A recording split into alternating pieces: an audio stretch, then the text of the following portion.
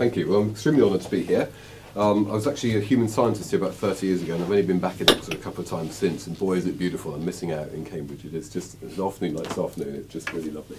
I ought to mention that I've been stuck in bed with flu for the last 3 days, and I actually levered myself off my deathbed. It was quite a handy deadline to actually turn up and do this, but if I pause and look blankly at you once or twice this afternoon, it's because I'm trying to extrude some ideas out of my kind of jelly-like body this afternoon. And, so yes, be kind, please. I think I'm going to be talking deliberately multidisciplinary today. I just wanted to get a quick show of hands for those, from those for whom the notion of Web 2.0 is something they're kind of familiar with.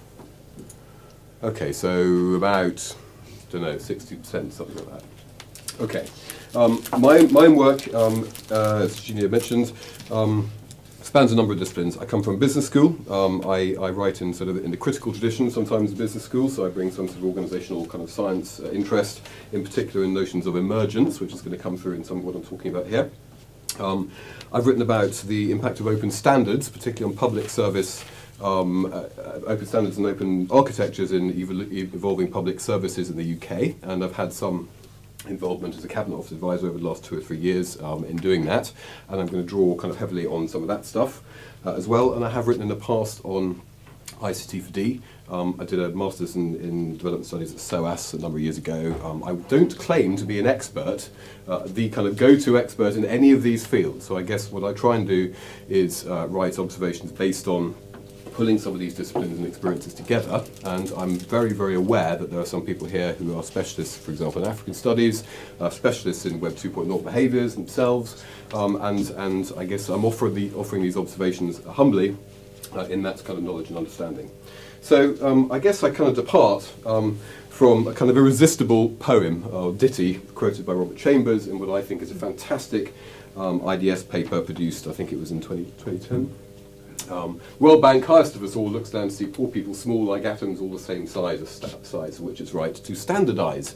Now I'm deliberately starting with that because I think what he's picking up here is a traditional association of the notion of standardisation with top-down, very traditional integrated forms of organisational control, of which of course the World Bank is seen as a classic exemplar. In other words, Taylorian, top-down, sort of representationist, vertically integrated institutions that thrive on standardisation of those whom they, well, many would claim subjectify.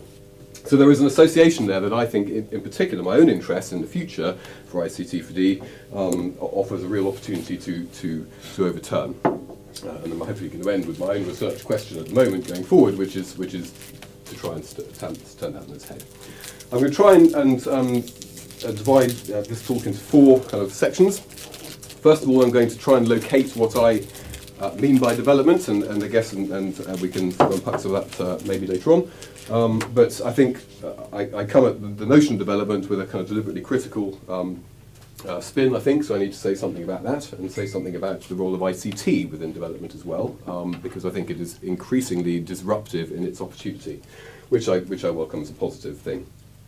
I'm then going to move into the notion of open ICT4D. There's a lot of open stuff, open talk around. I've had quite a lot of involvement with this government. I'm not politically aligned, I hasten to add, but I'm a great believer in open, so I'm going to try and explain what I mean by that. And I'm going to kind of pay a little bit of lip service to some of the fantastic Web 2.0 activities that are currently going on all over emerging economies. So I'm going to talk about some of those. So I regard those as a kind of data applications and infrastructure type of activities.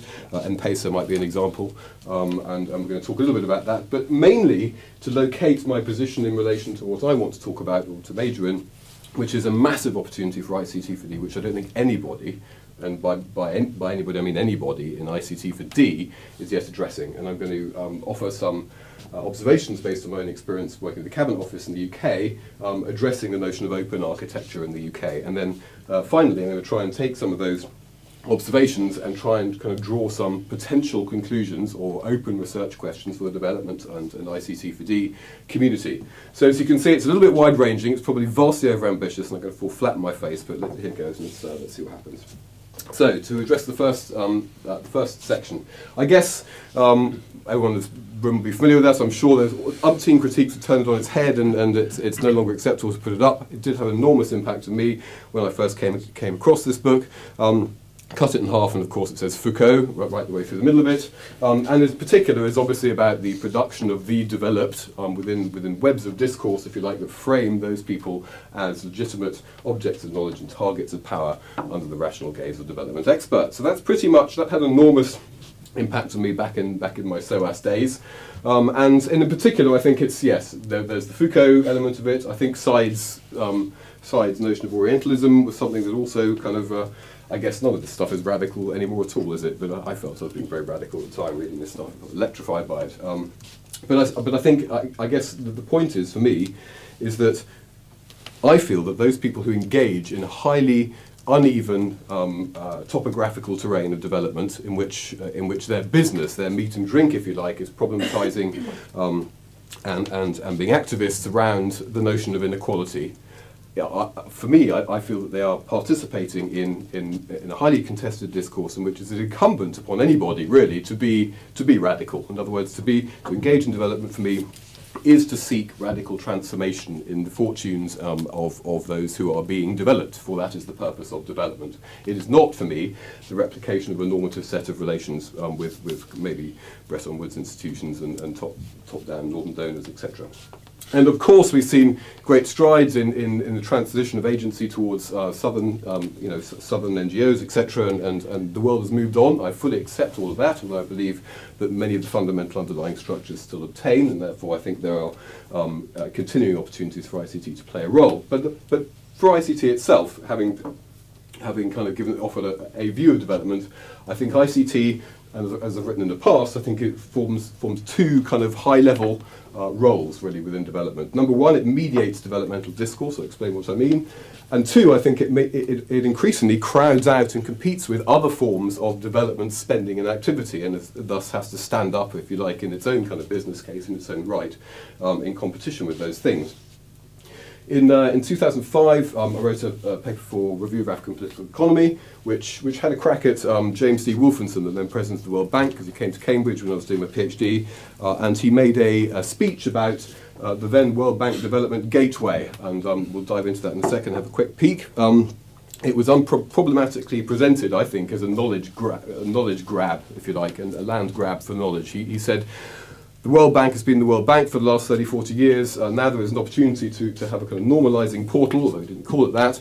And he said we can now become the knowledge bank for the world. And the way in which that was presented, I found particularly problematic, and did a discourse analysis on him. But also it got me into looking at the role at the time of ICT as mediator of both that discourse and development. So I think Manuel Castells, who presents here quite regularly, has talked about ICT's almost binary capability of integrating people into networks or excluding them from networks. And I think his point was that a poor person in, I don't know, one of the old cotton mill towns in Lancashire in the UK, if excluded from that network, was pretty much just as switched off as I don't know, some rural poor in Ghana, for example. In other words, the kind of binary networking topography was increasingly replacing geographical traditional topographies of north, south, etc. Within networks. So ICT's capability of integrating people into uneven networks of power at a global level was starting to redraw maps. I think increasingly, some people may recognise that logo. That's the one laptop per child logo. Again, started off great fanfare. We can deliver all these laptops for under $100. I think it's subsequently being called into question, in particular the large level of spend that this is maybe diverted from other causes. I just wanted to have a quick look at the Development Gateway to show you what I mean. Those of you who may not have seen it, launched by the World Bank about, I don't know, 12 years ago or something like that. The World Bank has now distanced itself from the gateway, but make no mistake, but we'll see what that's about. I think increasingly ICT is also, via portal technologies, starting to shape the art of the possible. In other words, the way people conceive of and apply for and frame development opportunities. Let's see if we can open this thing up. So, Here is the development gateway. All sorts of, oh look, we've got fantasy football there and all sorts of other diversions. There are all sorts of very worthy things if you look at the gateway, but what really exercises me is this little thing buried down here, development gateway market. So let's go and have a look at that, because there's much more content in the development gateway market, it appears, than anywhere else in the development gateway. And once again, underneath the kind of wholesome picture here, the content is once again buried through a link. We click on that, and we start to see really what the development gateway is all about. So you can see here the vast number of live procurement opportunities to spend billions and billions and billions of developmental dollars, and we can see actually that this is a vast trading marketplace.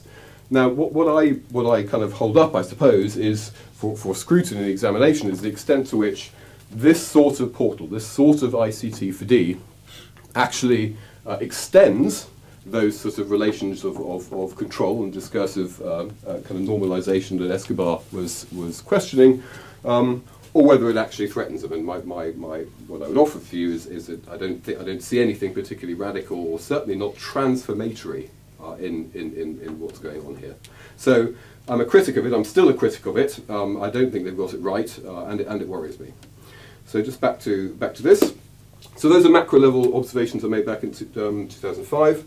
Micro level, I think people like Ron Wolitkowski in the ICT community have commented on the notion of software as frozen discourse, and certainly there are one or two case studies about, for example, early release of computers that had the wrong letters on keyboards and didn't facilitate the ability of many people from different cultures to actually interact properly with the software. And indeed, at the micro level, the unfolding kind of level of emergence, ICT's role in classifying, ordering, and structuring reality. So again, one other link. I'm not going to do a lot of this linking, but I just wanted to show you this, which has knocked me out. I think it's been around for quite a few years. Zalendo, which is, I think, the Ion Kenyan Parliament. I spent a year, funny enough, when I finished being a human science student here, as an English teacher in Kenya many years ago, so in 1987, 8 or something. Back then, I think there were a couple of state media. There was Kenya Times, and then there was a Daily Nation. Most of those things were full of recent Harambe sort of politician donations to schools and long rambling speeches. There was obviously KANU, the one-party state back then. Very, very different. It was impossible really to criticise or to find any sort of media to support any democratic activity of the sort that you can see here. And this is utterly extraordinary, really. How the presidential debates influence your vote. You can check out your MPs, you can comment on them, you can see what they've been up to recently. You can see, I think there are forums somewhere here where you can actually actually discuss the C word, corruption. It's an extraordinary thing, and I think it's tempting sometimes, because these things are buried on the internet, to really kind of to step back and have a look at quite how these things have altered the structuring of social reality, because in that particular instance it's massive. I then did some stuff in 2008. I don't know whether I got to the phrase development 2.0 before Richard Heeks, who is absolutely the ICT4D expert in this country, and certainly not me. But we kind of arrived about the same time.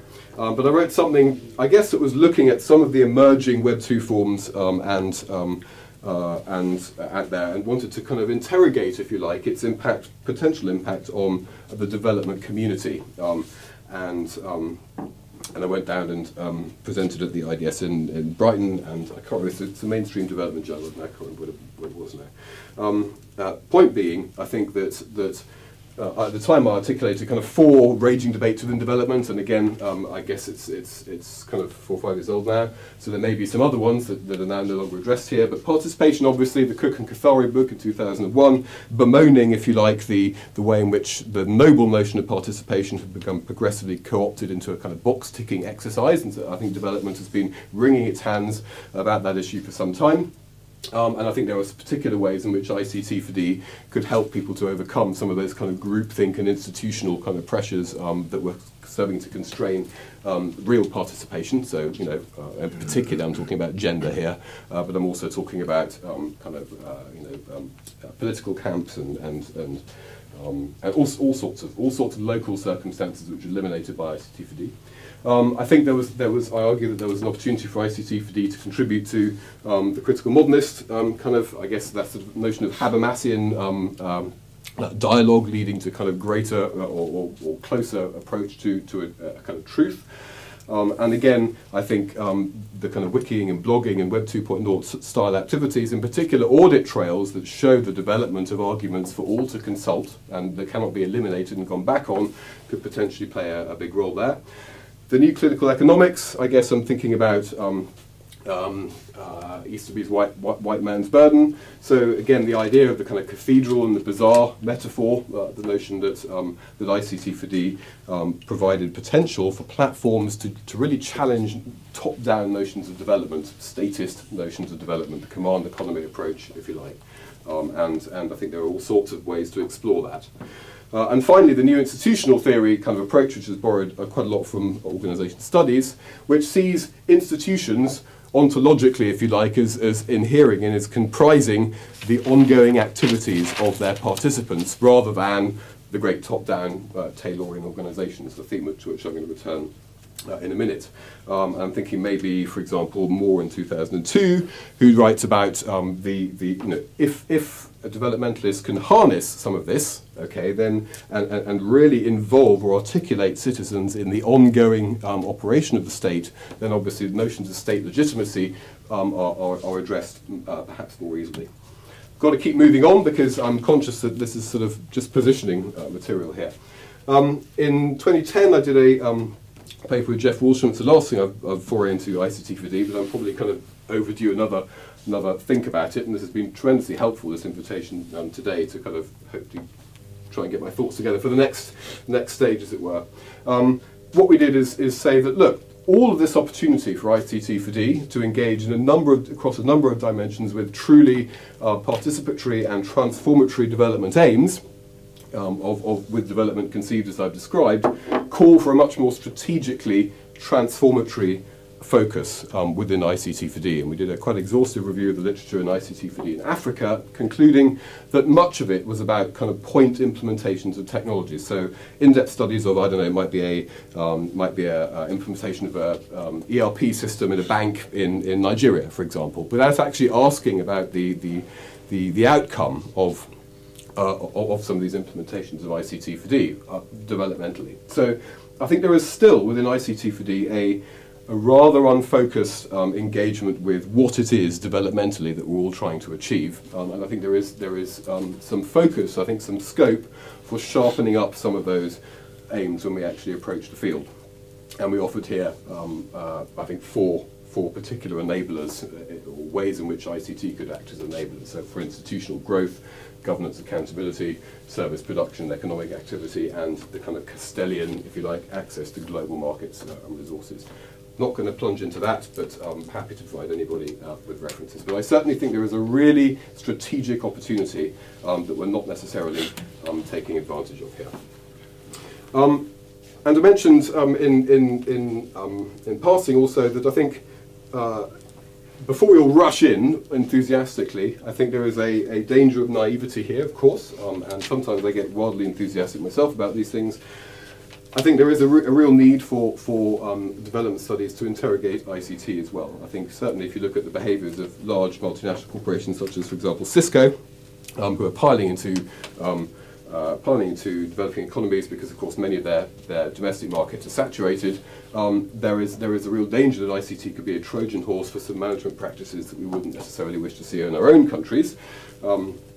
And in particular, I think that's mirrored in what's sometimes called the new philanthropy. So I'm talking about, for example, Gates Foundation. In other words, this notion that we can bypass some of those, that kind of impatience or frustration with traditional development structures, some of the Bretton Woods institutions, some of the NGOs, some of the funding bodies, and just cut straight to the chase and import some successful business practices, typically neoliberal, quite North American focused business practices, straight into developing country contexts without necessarily pausing to consider some of the lessons that the aid industry, for all its tremendous faults, has learned over the years. So I think there is a note of caution to be sounded there. And as evidence for that, the Development Gateway itself, in fact, shortly after it was launched on the world, was hugely criticised by some of the South African trade unions, who pretty much nailed it, I think, in my opinion. Its true intention is to control the development information discourse to promote its own particular perspectives.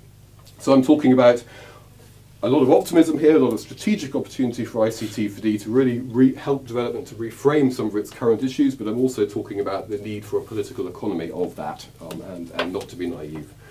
And in particular, I would emphasize the notion of development as, I don't know how many people are familiar with the Sinofin framework. No, probably not many. I'm not seeing too many nods. Okay, I'll take you through it very, very briefly. There's a notion here of four types of research environment or social reality, if you like, or sorry, physical and social reality. Simple is cause and effect. So if I flick a switch, the light comes on. Okay, it's a pretty binary thing. I do thing A and thing B happens. Okay. Often, however, of course, particularly in the world of engineering, okay, but again in the world of physical science, we can talk about complicated relationships. So, for example, when I enter a skyscraper, I'm pretty keen that the structural engineers and architects have worked through all the possible combinations of stress and wind and heat and weight distribution, etc., so that the thing doesn't fall over. Those are vastly complex, beyond my ability to map, but somebody has mapped them. Okay, they are knowable. That's the point. They are knowable. They may be complicated, but they're knowable. Okay, so again, dependency relationships there. However, the social world, and in particular the organizational world, I think has really made tremendous strides in becoming much less naive over the last 20 or 30 years, most notably in the development of practice theory, sees the world as complex, which is basically unknowable. In other words, when we go into a particular situation, the dynamics surrounding that situation cannot, however complicated, be mapped in advance because they emerge out of that situation. And I'm going to be diving into some more detailed examples of that a bit later. So I think development for me has started to make tremendous strides towards the acknowledgement of the more complex nature, social nature of unfolding social reality, and to stop effectively pretending that we can know and map development and development projects as merely complicated. And old Peterson was talking about this quite a while ago. You can see on the left-hand side some of the more traditional Eurocentric, representationalist, entitative conceptions of development, and you can see, again, the sort of actor orientation that Ark and Long and others have been arguing for many years. I don't want to dwell on that too much, though, because I think this, for me, if I can point you back towards the IDS paper by Robert Chambers, it's up there on the web, once more, is a tremendous encapsulation of that. Priors and commitments. In other words, if you look at the top here, we've got some of the more traditional kind of orientations of development here, and at the ontological level, I think that Chambers would argue there was a preconception with things, with physicality, with Newtonian science, with order, with the ability to map things. And we can see as we go down what some of the kind of more pragmatic, practical implications, commitments, if you like, of that have been towards hierarchies and log frame analysis, the traditional kind of World Bank method of approaching development.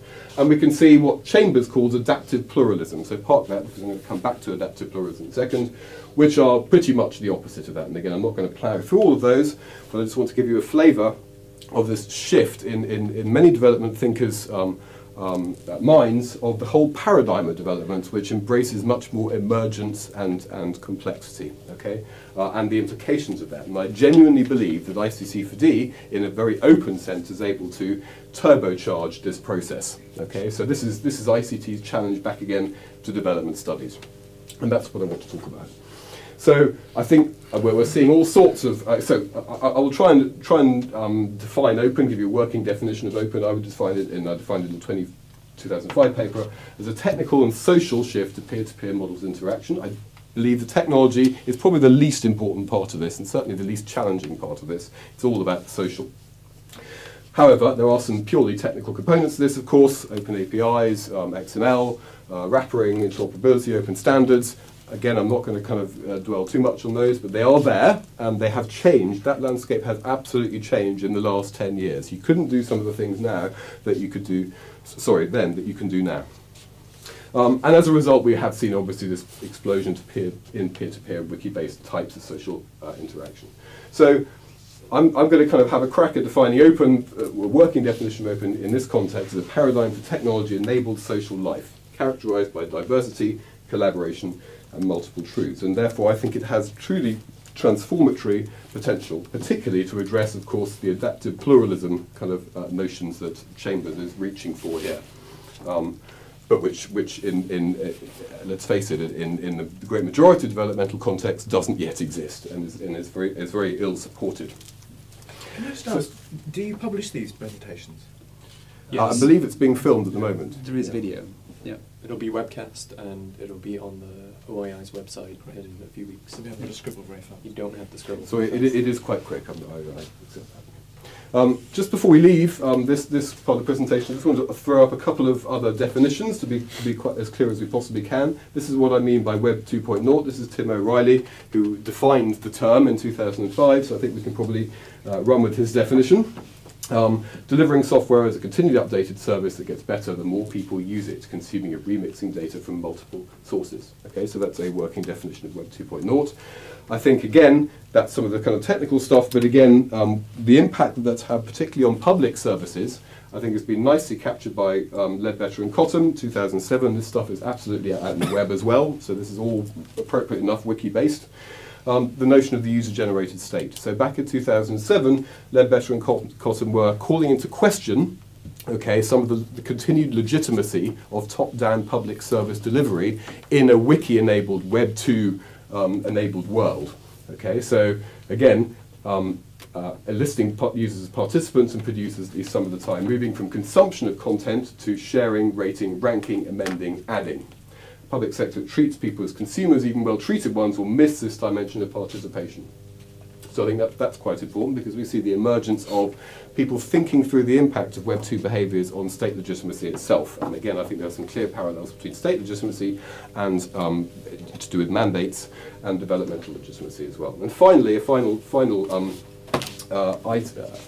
definition of open development. This is fairly bleeding hot. There is a book by Matt Smith from IDRC and Elder, Catherine Elder, that came as an edited book, I think it was out last year, called Open Development. And in fact I know both of those two and some of the people who contributed to it. They've had a crack at defining open development to bring those things together as open social relationships that favour universal over restricted access, universal over restricted participation, and collaboration over centralised production. Okay, so some people are beginning to think their way and they kind of feel their way towards a notion of open development. Open ICT4D enabled development and what that means. Okay, so I've covered quite a lot of terrain, I accept that, but I think what I wanted to do was to try and draw together some of the kind of, what I see as some of the existing kind of debates within development, traditional ways in which ICT4D might be able to thought to address some of those things, some of the kind of challenges, if you like, of ways in which each ICT4D and development can interrogate each other, the need for more strategic engagement for people who practice ICT4D in some of the kind of key debates of development, in particular, what I would see as transformatory potential, and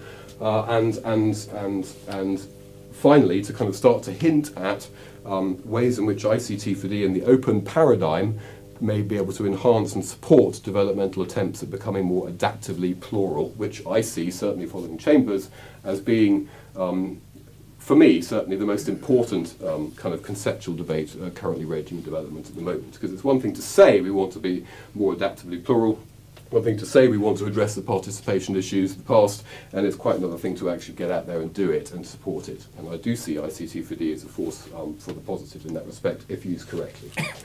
So what I'm going to do now is to give a quick run through, but not real engagement, with maybe some of the things that people might have expected me to deal with in more depth in this discussion. I'm going to talk about some of the kind of examples of Web 2 behaviours thus far, and as I said at the beginning, I'm going to kind of move through those quite quickly, acknowledge them, pay them their respects because they're actually hugely important, and move on to the thing that the kind of new territory that I'd like to try and open up. So I'm going to characterise those as data apps and infrastructure. So what do I mean by that? Well, I'm not going to surprise anybody with what I'm going to throw up here. I think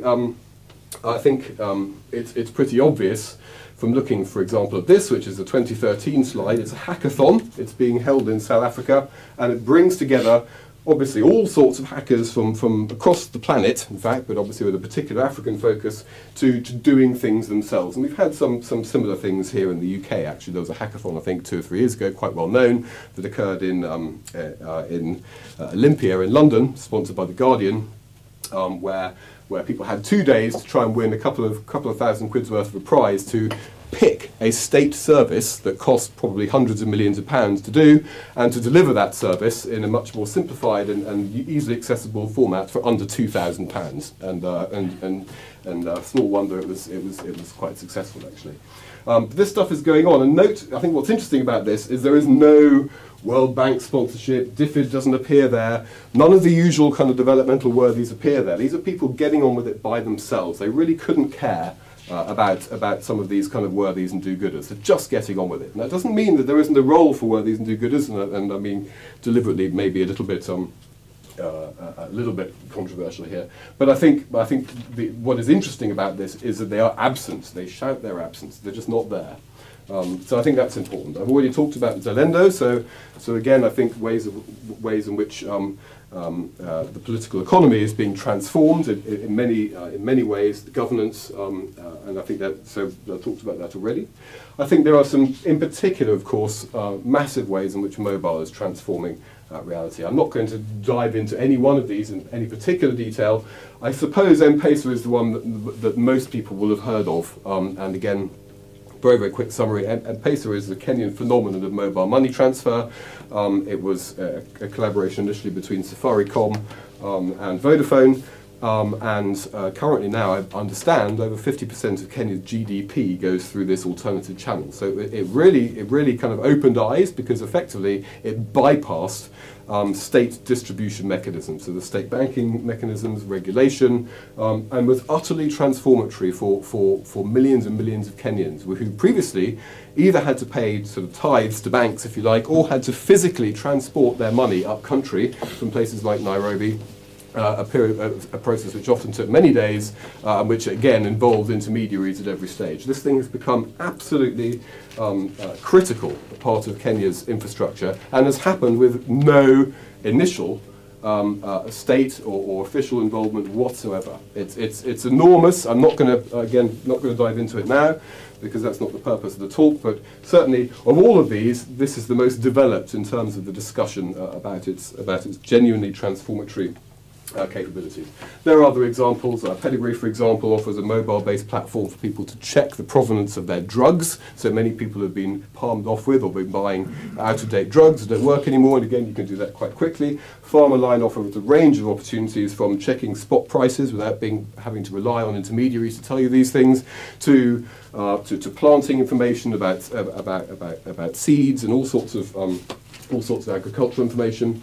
Frontline SMS, we were talking about a little bit earlier.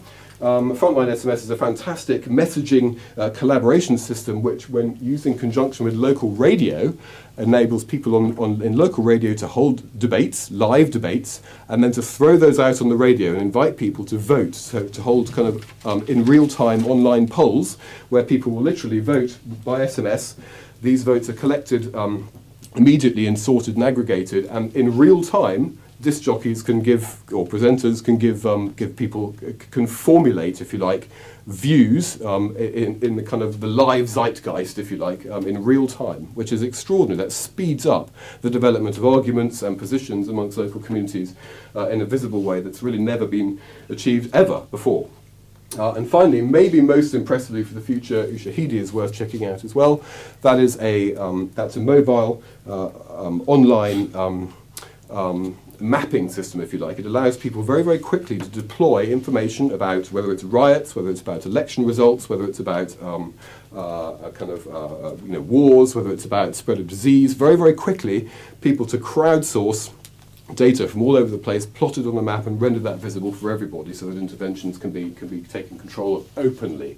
And again, I think these are all truly transformatory uses of ICT4D, as opposed maybe to the one I started with, which was the development gateway. But again, I need to kind of acknowledge those and the fantastic work that's been done there by many people much better qualified than I to do that, and move on to the bit that I want to talk about. Just before I do, one or two other things that are absolutely happening out there that are very exciting. In the kind of Castellian way, if you like, there's Odesk, and this has been around for a long time, allows economic operators, no matter where they are, to sell their services directly to a global market. Fantastic. And be paid directly through the medium. Okay, again, no reliance on intermediaries or governments or fantastic platform, open of course to anybody who can get connected. And this is quite a mature business model anyway. Finally, final example to flick up, our own DFID here, the tail end of last year, this hasn't been released yet, but produced a beta, which is an online platform to allow people across the world to drill right the way down into theoretically every pound that the UK state spends on development projects, and to drill that right the way down to some of the governance surrounding delivery of those objectives. So that's quite interesting as well in terms of transparency and governance. Even people like, not even, because I've got a tremendous amount of respect for DFID, but more traditional organisations also, I think, are showing now their ability to harness some of these platforms and to some positive effect. Okay, so those are some of these obviously things that you might have expected me to talk about in a kind of open ICT4D talk. What I wanted to do now is to talk about what I think is a kind of new space as well, because these things are happening out there. Big question for me is, what can we do to catalyse some of those and to act more strategically about bringing some of these about and making more of these possible? And this is where I wanted to draw my own experience in the UK government. I ended up purely by chance, I'm not politically aligned, as I say, but I wrote a paper in 2007, 2008 for George Osborne called something like Open Standards and Open Source, and it was about opportunities to transform public services through progressive adoption of open standards and open source technologies. One of the key triggers to that, and I'm just going to sort of tell you this story now for a few minutes to sort of dive into the kind of UK context, and then we're going to zoom back out at the end for development. One of the key triggers was back in 2007, there had been a situation with which we still kind of were pretty much stuck with today, where there had been a progressive transfer of service delivery away from the public sector towards the private sector. There have been of a 21 to 24 billion UK pounds IT, public sector IT spend, depending on who you talk to, 80% went to 12 to 14 suppliers. We're talking BT, EDS, HP, Fujitsu, Serco, IBM, Accenture. And of course you can see what kind of, given that 80% market share, quite what motivation many of those suppliers had to change the terrible litany of delivery of public sector IT projects that we've languished under. Rural Payments Agency, a classic example, that was by Accenture. I gather that cost £450 million and was thrown in a bin. It was scrapped, and that was to process payments of agricultural subsidies to Britain's 100,000 farmers. That was £450 million that was scrapped to process small payments to 100,000 farmers. There are many, many, many examples and a kind of burgeoning literature in this area. We decided we'd kind of had enough. I think George Osborne probably wanted a kind of Cambridge platform, an academic from a Cambridge platform. I certainly wanted to raise the sort of open agenda back then and to start to investigate its possibilities. What was interesting for me is it catapulted me into a kind of an interesting adventure, if you like, of close involvement with helping to shape the open agenda in the technology space in the UK. So then the procurement part of the Tories Technology Manifesto was my stuff. I then wrote a white paper with the current CTO, Liam Maxwell, around that was basically used, if you like, as a playbook for the Cabinet Office's efficiency and reform group under Francis Maude. So basically what they did is call in a lot of the big suppliers, say this can't go on any longer. We're going to enter a new phase now where we're going to try and separate out, if you like, the kind of expensive stuff that you're doing from the non-expensive stuff that you're doing. We're not going to pay you for bespoke suits when we can pay you for off-the-peg suits, effectively. But also to think about designing more open platforms for delivery of public services in the future. And I produced, I think, with this chap, Joe Fishenden, what I think is still the only academic paper directly addressing open architectures in the public sector, which in fact was I guess is a link to here, because it was it built directly on Helen Marget's and Patrick Dunleavy's prior article in the Journal of Public Administration Research and Theory. So it was published in the same journal, and it tries to update, if you like, or offer a kind of and updating of some of those arguments. And anyway, I won't go into all of these, but there has been, I've had a lot of fun. It's been a bit of a kind of roller coaster ride, and I've been a Cabinet Office advisor helping to shape quite a few of the components of the government's approach at the moment. What I just wanted to do, and critically, because I think this explains a kind of nebulous but highly, highly important concept, is to dive into two very small blogs. I've basically got a 5-series article of blogs at Computer Weekly at the moment. The most recent one came out, I think, yesterday. And what we tried to do is to explain to a generalised audience what open standards really can do for public services. So I'm just going to kind of try and just dip into that quickly here.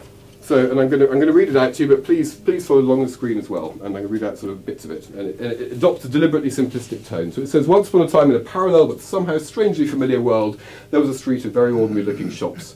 Shopkeepers provided very important services for the local people and were dedicated and good at their jobs. We're talking about the public sector. However, the street had a problem. To see the problem, you need to step behind the counters into the back rooms of the shops, which had all these old electrical appliances humming, buzzing and clanking away. Shopkeepers were totally reliant on their appliances, which did all sorts of important things. Taking a closer look, you'd be even more astonished. Each of the appliances in each of the shops was entirely different, although they were doing all of the same things. But instead of getting together to pool their best inventions, a great many of the shopkeepers liked working this way. Were all special, they purred contentedly to themselves. The big problem was that each of these things was consuming enormous and ever-growing amounts of time and money. The point we're trying to present here is that, let's take local government. We have 360 to 400 organisations up and down the UK, and let's face it, these are the touch points that most people, citizens in this country, have with government, all doing precisely the same thing in vehemently different ways that are not necessarily around providing the best public services. So more and more wires, custom-made parts, flanges, meters, sprockets, other paraphernalia have been bolted on over the years, okay? And it was very, very amateur, but it was far less risky to leave it well alone, okay? And then we talked about the outsourcing phenomenon. So enter, if you like, many of the kind of armies of consultants and systems integrators who have absolutely conspired with senior public sector officials to keep things in this exactly the same way.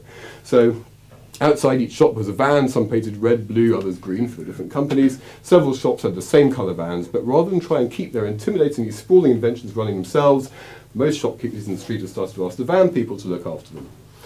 And the van people said, all your stuff is a frightful mess, it's special, complicated and unstable. We only bother investing in this stuff if we can maintain it for you for at least 10 years and make a lot of money. Shopkeepers didn't like being talked to like that by the van people, but they weren't in a position to argue.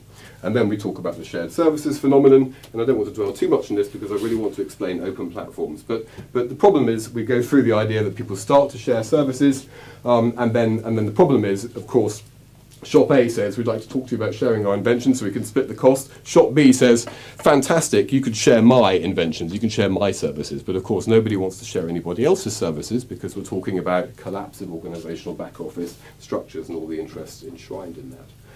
So all sorts of people didn't want things to change. Shopkeepers could blame everything on the van people could blame the shopkeepers, everyone could blame the inventions. Shopkeepers are comfortable managing the van people to maintain their shops rather than doing it themselves. Van people have grown fat on this special model, selling slightly different versions of the same thing again and again in order to carry on. Some shopkeepers even picked up plum jobs with the van people for helping them make them so fat. Okay, so we're kind of critical about this. It's been reasonably well received.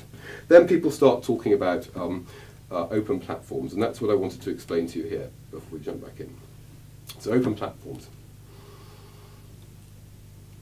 Here we go. So in contrast to the public sector that we're talking about in the street, in Market City, sorry, excuse the cheesy characterization, everyone was busy talking to their customers, listening to them, and there are very few people worrying about how to manage all these things, okay, so they could spend their time on their customers. They tried out the idea of building just one standard and cheap version of each thing, each service, so all shops could share them, but it hadn't worked because, of course, one size doesn't fit all. People need to be locally appropriate, of course, and participatory. So you can't just award some mega contract to one systems integrator or one service outsourcer to provide a service because again, you get the same problems writ all over again. Okay? So what they really wanted were things that they could use, local services, and adapt locally to meet customers' needs, but were also cheap. Okay? And then they hit on the big idea, and this is the big idea. several people got together, took their appliances apart and laid them out into groups of standard components. And they said from henceforth we will assemble our own local appliances using standard components conforming to open standards, so we can choose and swap between components whenever we want to. Although the components were small, because all the shopkeepers had banded together to pool their demand, there was good money to be made in designing and making them. Here you get the innovation, the link between platforms of standard requirements, okay, and the incentive of people to innovate and produce things that run on those platforms. All sorts of small companies that have been far too small to build and maintain entire appliances now competed with one another to sell the shopkeepers ever new and more innovative components. And they all work together beautifully. And shopkeepers could assemble their own local appliances and choose which components and suppliers to use. The big idea worked, and here's the critical piece. The big idea worked because open standards created a common platform that allowed shopkeepers to have their cake and eat it. Cheap, locally tailored appliances, which easy to assemble and run, with a crowd of suppliers vying with one another to think of ever cleverer, more innovative ideas to make them even better. The platform wasn't just the technology though.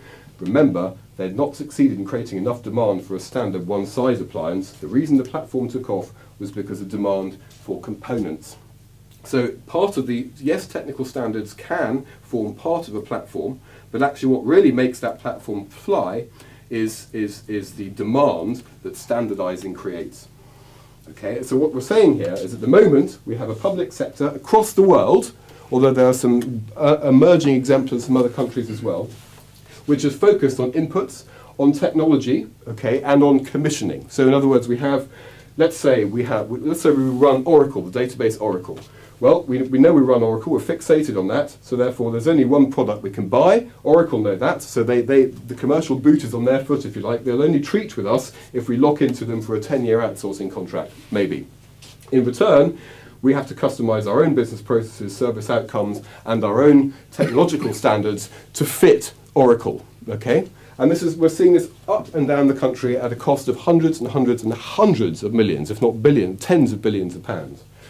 And what we're saying is the journey for UK public sector or public services is a long one. It's 10, 15, 20 years' time. It's about moving from this side here, the current situation, to a future state where government says we will do common business processes in a particular common way. Okay, so standard components of executable business logic, if you like. We're going to do these things in a particular way, and it's going to result in these particular service outcomes, and it's got to conform to these high-level standards. And then we don't care who you are, and we don't care what technology you use. The technology vanishes. Okay, and we're probably going to go to rental models rather than buying shrink wrap or locking ourselves in for 10-year outsourcing deals. We'll just rent stuff. Okay, and increasingly we're starting to see the beginnings of some of that stuff. Think about Microsoft 365 and Open Office, for example. So there's a massive transition in terms of business logic, in terms of supporting technology, and in terms of the commercials for this. But that's pretty much the hub of it, and we are in the opposite position from the way the globalized technology markets are pushing us. One of the kind of classic poster children for this is, of course, Google. You know, why is it that we use all these things? We're familiar with these ideas with our domestic technology, but as soon as we come to work, we leave all of that behind and we're happy to use all this rubbish. The point is about Google, of course, is that it's a technology platform. Android is an open platform, okay? But the platform is partly the technology's openness, but it's partly the massive amount of eyeballs that, of course, look at Google. And because of that traffic, that demand, all sorts of characters are incentivized to invest in that platform, okay? Whether it's mashup creators or software engineers or advertising companies, or they all participate in the platform, okay, because of the demand, which is facilitated by open standards. Okay, and what is really happening here, of course, is that when you've got one of something, of course, it's innovative, it's highly risky, it's expensive, it's unproven, okay? That's the kind of DIY approach to delivering public services, okay? Where everybody is special, everybody does their own thing. As you build some more of those things out, of course, more suppliers enter the market. Think about electricity. Very, very similar. And of course, over time, as the product becomes built out, established, it becomes ubiquitous, it's cheaper, and that demand spurs people to plunge in, pile into that market, if you like, and develop innovations that run on that platform. The only reason, of course, that I can go to John Lewis and buy myself an electrical product very quickly in a toaster that plugs in is because I'm happy to run it on whatever the 240 volts that the UK runs on. If I want to have a house that runs on 368.5 volts, I've got to build all my own appliances. And that's pretty much what the public sector has been doing. So what we did is we say, look, for government, you have to take this into account and think about where you're paying bespoke prices for what ought to be bargain basement stuff. And if you can collect those standard business components together across the state, you will save billions and billions of pounds. And more importantly, maybe, you can start to think about clustering services around the citizen a little bit more too. So here's a kind of piece of futurology to finish this piece. For example, take local government and social care. At the moment, much social care is outsourced. Much of it is contained within workflow technologies. And if I'm running social care for a local government organisation, I've got very little understanding of what goes on inside that black box at all. In a future componentised world, again, building on this model here, this distinction between utility and commodity, we may well see a world where, for example, some of these components, payments, cash receipts, all this standard stuff is out in the cloud. That will be a utility, and we won't pay for that stuff anymore. All we've got to do is to assemble those building blocks to provide our own services ourselves. We won't pay for that.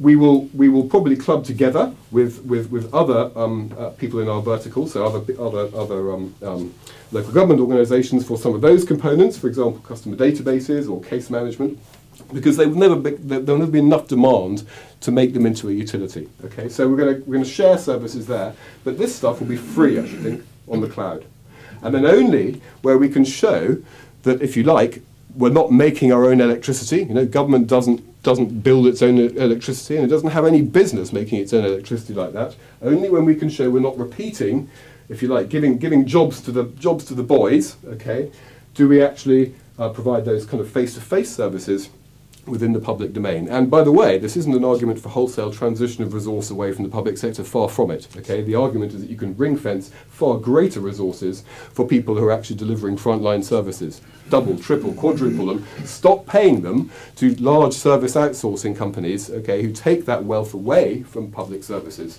and actually open that up. So again, we could kind of dive into that in a bit more detail later. But so another kind of way of conceptualizing it is the kind of magnets and iron filings.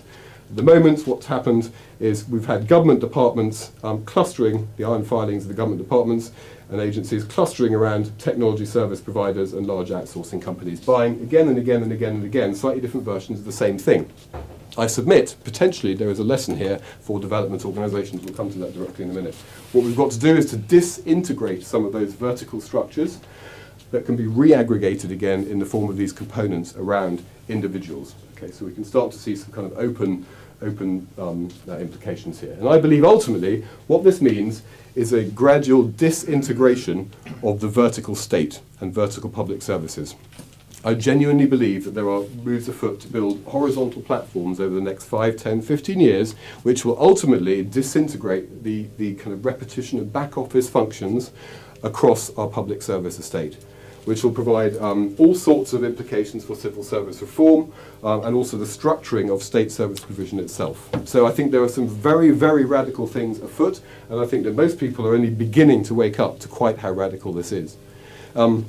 And if this is restructuring many organisations in the private sector, if this is about to restructure the future shape of service delivery in the UK, why on earth should the developmental community be immune from some of what is going on here? But there will be a lot of blood on the tracks because, of course, if we're talking about the de-verticalisation of anybody's world, there are winners and there are losers. And the losers are people in whether it's HSBC or HMRC. The losers are the people who are currently protected by those highly duplicatory, vertically integrated structures. I tried to explain in a model to the Cabinet Office how this is going to work, so that if some of these delivery models came about, you needed to have culture change, you needed to have a focus on services, you had to have transparency, and then moving down the stack to some of the more technologically oriented ideas. I'm not going to dwell on them, but look at this. This is what they did with it. This sits in the front of the Cabinet Office Strategic Implementation Plan, published in November 2011. Here, culture change from delivery to commissioning was watered down to innovative ways of working and strengthened governance. It's not the same thing. That's not what I was talking about. Service-driven procurement models and practices became watered down to commercial models and practices. I didn't say that. I said service-driven models and practices. So Sir Humphrey's hackles are up, and I think there will be a long time, I'm not naive at all, before some of these things are achieved. And there is an enormous kind of debate about the role of the centre. Okay, so for example, in Google, somebody needed to build a platform. Somebody needed to pull together some of those kind of convergent paths to start to build an ecosystem. Who is it that starts to do that? Will it happen by itself? There are some very important questions. I castigated the government in a report to the PASC committee a couple of years ago. But the great thing is we got the PASC committee to the parliamentary committee to call government IT a recipe for rip-offs, which is fantastic because this at the time was fairly explosive stuff. There are a whole bunch of questions about how we can catalyse these things and other barriers as well. Education. Most people have no idea what we're talking about here in this room. Okay, despite the fact it's happening underneath their eyes and restructuring their organisational realities, there is very, very little engagement with that. And there is, of course, a deeply entrenched fondness for being different. We're different here, we do things differently, it's not appropriate here. Well, in many cases it is, but it's about cultural change rather than the kind of technical stuff. If implemented correctly, the technology will disappear. Final slide on this. This is the kind of the current state of where the government is at. I've become a bit more of a kind of critical friend, I think, rather than an insider. We've got Government Digital Service, which is trying to to identify the top grossing transactions within government, to collect those across government and to digitise them. Those things alone will cause chaos in some of the traditional departmental structures. GDS is a very net-savvy, as you can see from their website, lots of kind of streaming stuff and web roles and blog roles and all that kind of stuff. And this chap, Francis Maud, absolutely gets it. But the thing is, he's only going to be here for another couple of years, I guess. I don't know. I haven't got a crystal ball. But this is a long-term thing. This is about restructuring much of the UK economy, whether it's public sector or private sector, and it very much needs people with a bit more of a strategic focus. And as well, it needs people, academics, who can critique some of this from a political economy perspective as well. So I think we're beginning to see people talk about GAP, government as a platform. Okay, I think we can expect to hear more about that stuff. It's not going away. You can't put the genie back in the bottle. And finally for this, it might be worth looking up for people who find this stuff interesting. GDS have come up with some design principles. And again, I think there's a real and it's bizarre because they're coming at it from different sides of the planet, but there is a real alignment between Robert Chambers and adaptive pluralism that we've discussed already and the government design principles, GDS design principles. In particular, be consistent, not uniform. In other words, rather than make everything the same, actually it's about having some very, very parsimonious principles which can underlie different diverse implementations based on those kind of open standards, if you like, those parsimonious principles. And I think some of those things are fascinating, and they explain on the website, the GDS website, what they go through each of those as well. Again, the notion of open and inclusivity and user generation shines through very, very clearly. Okay, so I just want to quickly wrap up with some observations, I think, for the development community that come out of what I've been talking about in terms of open architectures, okay? And hopefully to kind of suggest that there are other things that we can do as students of ICT4D, as well as to track and follow those fantastic kind of Web 2 instances that I kind of provided a flavour of a little bit earlier, okay? And I'm going to call it, kind of slightly contentiously, development as a platform, DAP, for open development, okay? So I think there is work to do, clearly. So if we look at the subject in terms of kind of poor and state relations, I quite like the way that Stuart Corbridge characterised quite a lot of that as the poor person meeting, and obviously there's a bit of an African bias here, particularly government offices or conventions, is often as in the form of intermediaries, okay, and often kind of rent-seeking intermediaries. There have been obviously Scott's highlighted the kind of the underlying kind of threat of violence that underpins the high modernist state, and then we've had these very, very colourful different characterizations of primarily African states. The balloon state, for example, hovering, a kind of a capitalist-orientated, cumulative state, hovering and unable to articulate with a primarily rural economy. You've got, I don't know, you've got the Ghanaian vampire state. Anyway, all sorts of quite colourful problematizations, in particular the African state and its inability, if you like, to articulate on a kind of one-to-one basis, or no, put it another way, particular characterizations of developmental states' relationships with poor people, I think is probably the most accurate way to describe some of those. So I guess I'm mapping out that territory as highly, in the context of what I've been talking about, right for some of the things that we've been talking about. Take, for example, the observation that digital transactions cost 50 times less than face-to-face transactions. I personally don't believe that developing economy states characterized by these sorts of epithets will be any more able to resist some of the kind of market economics of this stuff than the UK state is able to do. We can't afford it anymore. I'd be surprised if other people find that they can. So leaving aside ideology and transformational developmental aspirations for a second, there's some pure economics here as well, which is going to help to drive these things out. So I kind of want to wrap up with four types of questions I think we can ask ourselves. I think as we see some of these transitions, there is a need absolutely for political economy, who wins and who loses. I'll talk a little bit about that. I think there's a need to focus strategically on design, so development of platform and development of services. And I think it's about business models and architecture, some of that kind of harder stuff that some of us working in development aren't necessarily used to engaging directly with. I think there's absolutely a need to measure the qualitative engagement that that's going to produce, the developmental experience, if you like, for people who are unfortunate enough in many cases to be developed, to be being developed or undergoing development, and finally some directions for research.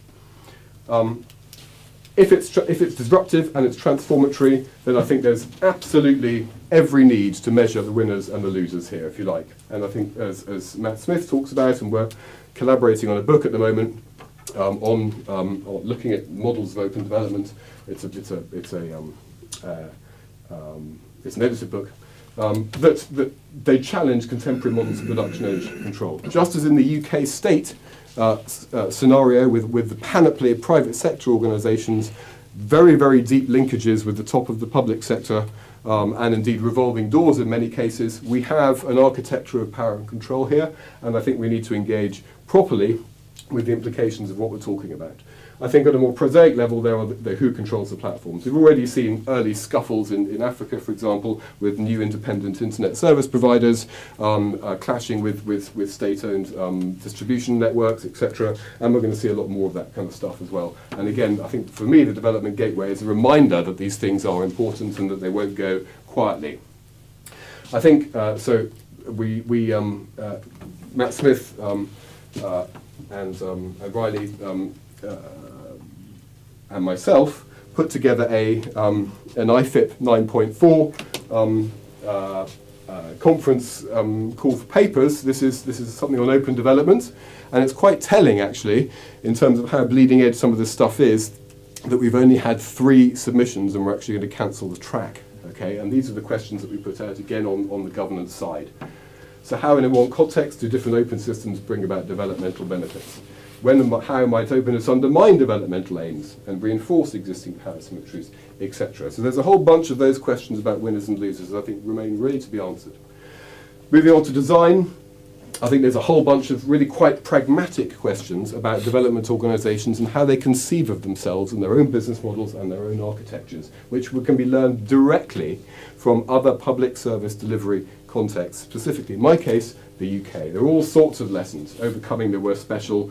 People don't understand architecture. They don't understand if you can split your services into different components, then you've got to understand how those things work. You've got to be able to draw them out. You've got to be able to understand the model.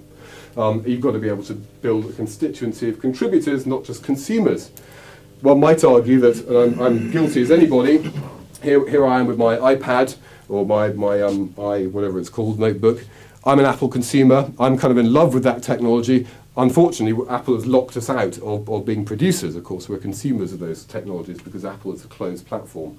How do you build people who can actually build this, get together or build capabilities to contribute and to produce rather than to consume?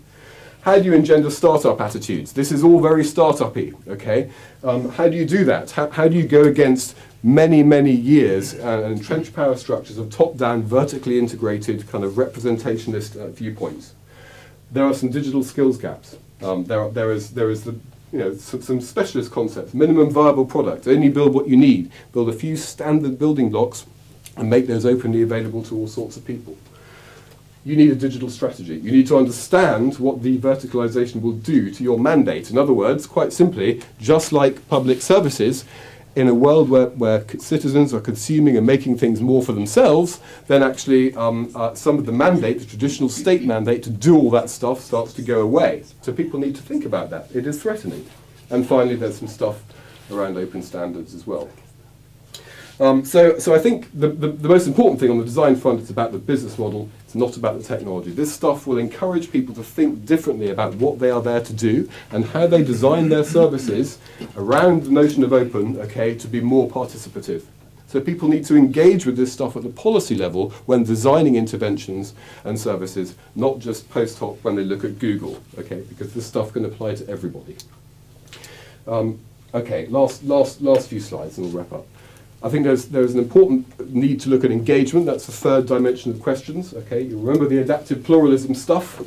I think there are people who are thinking about that, and I think there are people who are thinking that the development and achieving adaptive pluralism is increasingly about opening up spaces for social and institutional change, and understanding how those spaces are created and opened will help us to be a lot more adaptively plural. Okay, and there is some early evidence, field evidence, of ICT's role in this. So, for example, some field evidence from Rajasthan saying actually that creating these spaces, okay, is very much or has been very much facilitated by enabling mechanism, channels for information flow and convergence, fora for debate, platforms for decision making, and that these are essential. So there is some early call and justification to take this stuff very, very seriously. I think there is somebody who I'm also working with, is working on this book as well. Annika Buskins, anybody, I think some of you may be familiar with her work. She produced a book a couple of years ago about women and ICT4D. She's probably the sort of she is the expert on ICT4D and gender relations, certainly in an African context. She runs about 64 research programs up and down Africa, and she's very, very focused on the notion of intent. And it's quite wacky, quite out there, but in summary, I think what she's saying is if you can open up some of those emergent spaces specifically and engage in your kind of interactions with that desire, then you stand more of a chance of aligning people's individual intents and motivations and whole person capabilities with what it is that you're trying to achieve. And so rather than people trying to get themselves into the frame of mind of something they've been told by somebody else, by opening up these spaces, you can harness a whole load more energy and effectiveness. And she's working very hard on that. If that sounds woolly, have a look at the book, because it's she's really kind of out there at the frontier of thinking about some of the philosophical, methodological implications of this. For me, I think, and my next slide talks about my own. Sorry, Mike, because I see that the time for question is shrinking. 30 seconds. Right, 30 seconds. 60 seconds. 60 seconds. So Lucy Suchman. For me, emergence is most eloquently defined in her book, Plans and Situated Actions. It's a fantastic book. It talks about Polynesian navigators, and she talks about the way in which they frequently, only on acting in a present situation, that its possibilities become clear. We don't know that ahead of time, at least not with any specificity. It's a fantastic book, particularly about ICT and its relationship to openness. So my research question is probably drawing all this stuff together.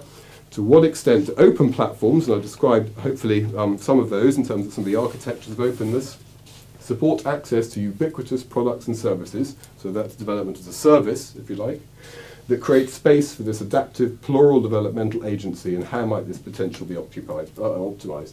And I think there's some hard stuff, and I talked a little bit about some of those, the business architecture, the business models, the architecture, and the platform economics, but then there's also a whole load of very, very vibrant organizational theory around practice and emergence that we can also look at to see how effective we are. This is my final slide.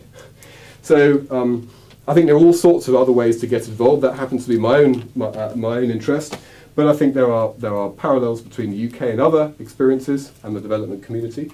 I think there is a real need for a political economy of development 2.0 in terms of building out those ideas and the implications of those.